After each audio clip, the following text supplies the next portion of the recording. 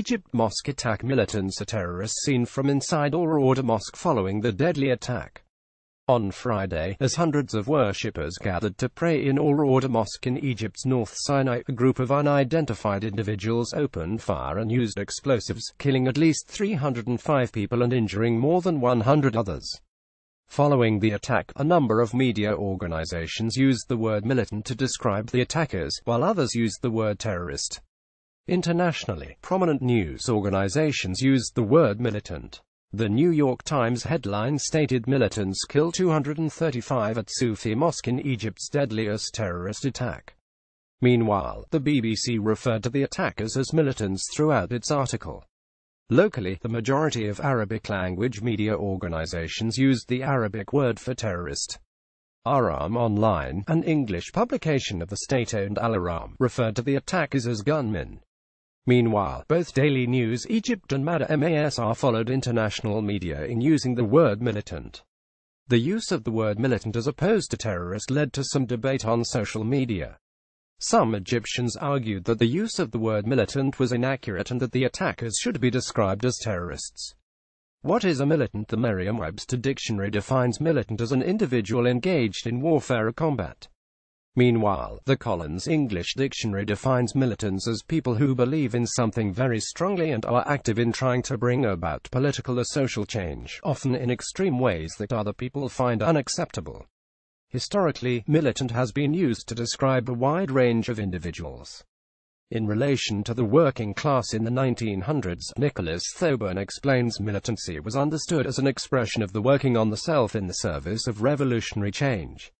Militancy, Thoburn explores, was intricately linked with seeking political and social change, often through radical means.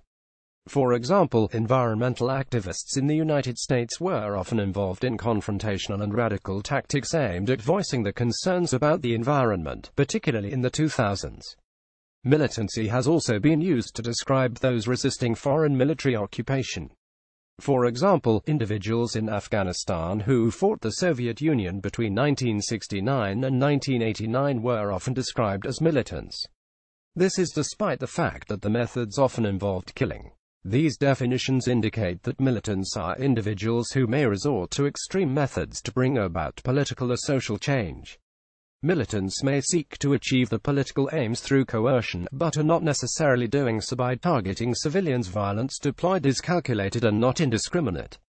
Can a group that is involved in killing of civilians still avoid the terrorist label today? The Taliban is not designated a terrorist organization by the United States despite targeting civilians.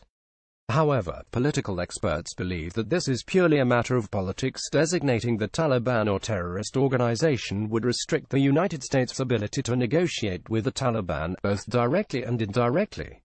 There is no doubt that the Taliban occasionally attacks civilians intentionally, not accidentally, and that's the definition of terrorism, said James Dobbins, a former U.S. Special Representative for Afghanistan and Pakistan, to Voice of America. And, thus, the designation would be accurate enough. The question is whether or not it would serve the U.S. and Afghan government purposes for that step to be taken. Other militant groups have not been able to escape the terrorism moniker. For example, the United States lists the Gaza-based Hamas as a terrorist organization for its targeting of civilians. However, countries such as Egypt do not. This again is a matter of politics. Egypt continues to play a key role in mediating between Israelis and Palestinians.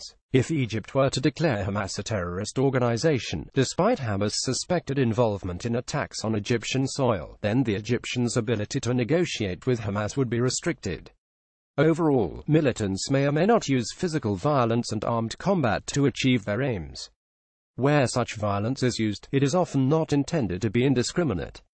However, many groups described as militant groups often use terrorism, blurring the lines between militancy and terrorism. What is a terrorist? According to John Deutsch, terrorists, like militants, wish to achieve political aims through coercion. However, unlike militants, terrorists aim to do so by targeting innocent people and non-combatants. While many may refer to recent attacks in Europe as attacks by irrational individuals, rationality does not necessarily distinguish terrorists from militants. Both can be equally rational in the use of violence. Academics such as Michael Ignatieff disagree and believe that terrorists, unlike militants, almost always have unconscious personal goals in mind, such as securing entry to paradise. Therefore, according to Ignatieff, terrorists cease to think like political actors, susceptible to rational calculation of effect, and begin to act like fanatics. However, Susan Medden argues that the fact an individual acts with some unconscious belief does not necessarily mean that they are irrational. As Sigmund Freud's research shows, the irrational is unconsciously rational. Unconscious actions do not develop independently and are often based on the demands of ideology. Additionally, Kim Cragen explains that terrorists are rational and indeed have respect for the law.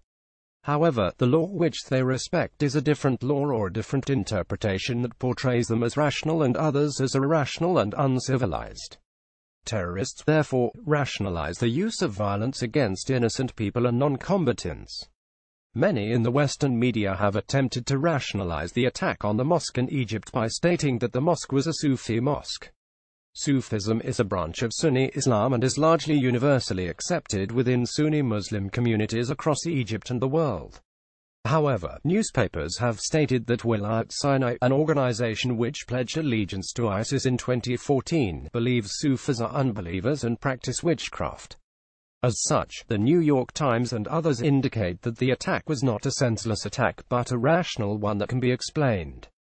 The same media organizations have used the word militant to describe the attackers, almost as if terrorists cannot be rational.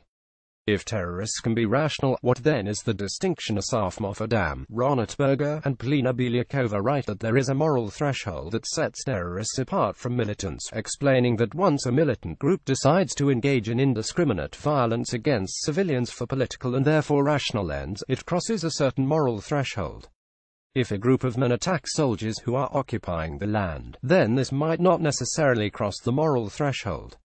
However, if the same group of men who used to attack soldiers are now bombing cafes and public buses, killing innocent people and non-combatants, then it is clear that a moral threshold has been crossed. It is therefore no surprise that individuals who carry out attacks in Western countries, where there is no sort of warfare between the state and non-state actors, are often called terrorists. These individuals, in the majority of attacks, often target civilians in an indiscriminate fashion. So were the attackers in Egypt militants or terrorists? A snapshot from a video released on Twitter by Ansabate al-Makdis now Wilayat Sinai on August 28, 2014. Wilayat Sinai and other armed organizations in Egypt have attacked both security personnel and civilians in attacks that have been both indiscriminate and calculated. However, in Egypt, there is no foreign military occupation. The assailants are often not individuals necessarily frustrated by government oppression. In fact, in many cases, attacks in the Sinai have been carried out by foreigners. Additionally, the assailants have often targeted civilians and non-combatants in Egypt's Sinai. The recent mosque attack in Egypt most certainly crosses the moral threshold between militancy and terrorism. The attackers targeted innocent men and children as they prayed in a mosque, killing 305 people, including 27 children. Additionally, reports indicate the attackers targeted paramedics and other civilians who arrived at the scene hoping to save lives. Still, if it can be assumed that the attackers have some sort of rational and political agenda, should they still escape the terrorism moniker, as Moffedam, Berger and Bieliakova explain, naming and shaming such groups for the brutal and indiscriminate acts of violence can serve the important goal of undermining their ability to obtain popular support. Furthermore, the use of the terrorism moniker to describe these groups can abet the curtailing of financial and material support they receive, and therefore help undermine their capacity to inflict harm. In Egypt, the use of the word terrorist to describe the attackers will certainly undermine the ability of the group responsible from obtaining popular support. By making it clear that this attack was an indiscriminate terrorist attack on peaceful Muslim worshippers, any attempts to attract sympathy by the group responsible will likely be met with hostility. Nevertheless, even if the word militant continues to be used in describing groups such as Wilayat Sinai and other organizations operating in Egypt, it is clear that militant groups can cross a moral threshold. Militant groups can be both terrorists and militants at the same time, and it is important to clearly describe their actions as a form of terrorism when that threshold is crossed. Al-Qaeda al-Rawdah Egypt al-Arash featured Friday as media militant militant mosque attack North Sinai Taliban terrorism terrorist.